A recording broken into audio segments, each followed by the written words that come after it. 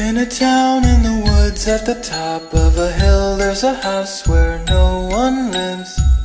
So you take a big bag of your big city money there and buy it. But at night when the house is dark and you're all alone, there's a noise upstairs. At the top of the stairs there's a door, and you take a deep breath and try it. And the flashlight shows you something moving just inside the door. There's a tattered dress and a feeling you have felt somewhere before. And there's a creepy doll that always follows you. It's got a ruined eye, it's always open. And there's a creepy doll that always follows you. It's got a pretty mouth to swallow you whole. So you scream and you close the door, and you tell yourself it was just a dream.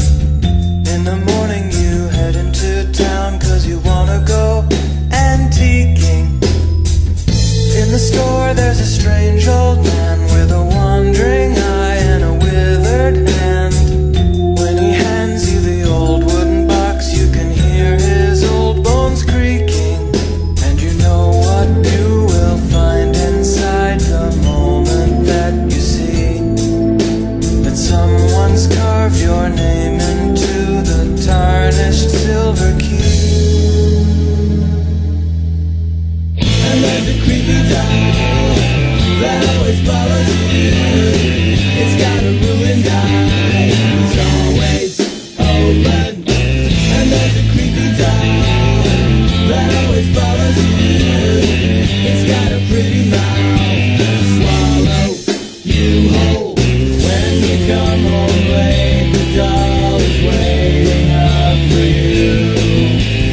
When you fix a snack, the doll says it would like one too. The doll is in your house and in your room and in your bed.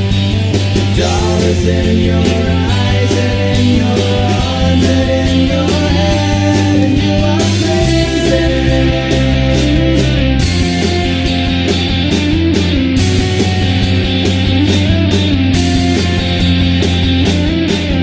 Now it's late and you head downstairs 'cause you just can't sleep, so you make some tea. And the doll disapprovingly asks if you really need that much honey. You decide that you've had enough and you lock the door.